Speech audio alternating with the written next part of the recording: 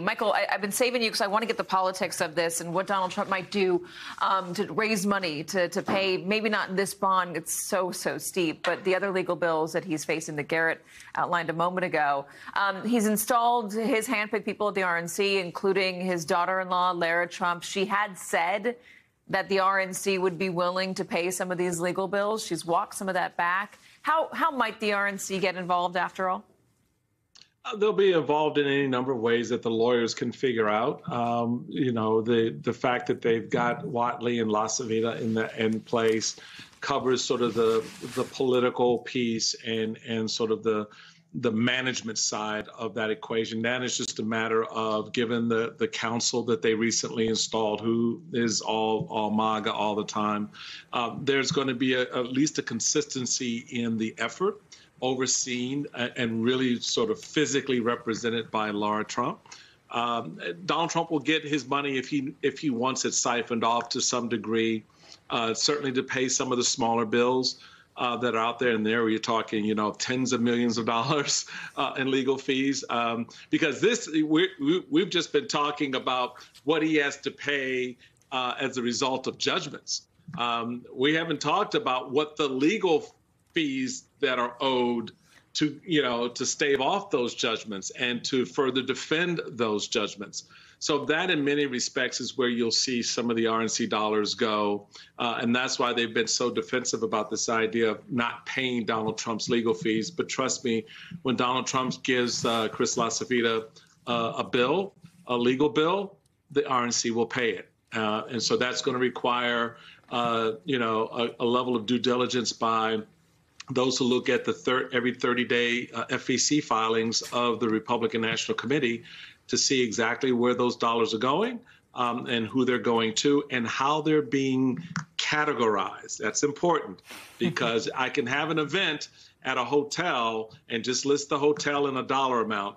You then have to peel back the onion and see exactly what those costs were, et cetera. So it's there are a lot of ways in which they can hide those expenses. So note to self, when this does come out, call Michael Steele and have him go through it line by line with you, because he's going to tell you what all of these I know how they hide all these it, hotel receipts, et cetera, actually mean. Let me ask you about what this is going to mean politically. Donald Trump has obviously used these court cases, tried to use them to his political advantage. He's tried to use them as you know, impromptu or unofficial rallies, talking to reporters outside of the courthouse.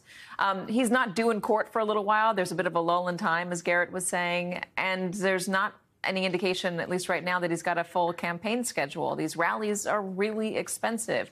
And Garrett mentioned that the small donors are potentially going to be a problem for Donald Trump. So how does he conduct the business of campaigning if he doesn't have a lot of cash and he's, again, not even going to court all that much?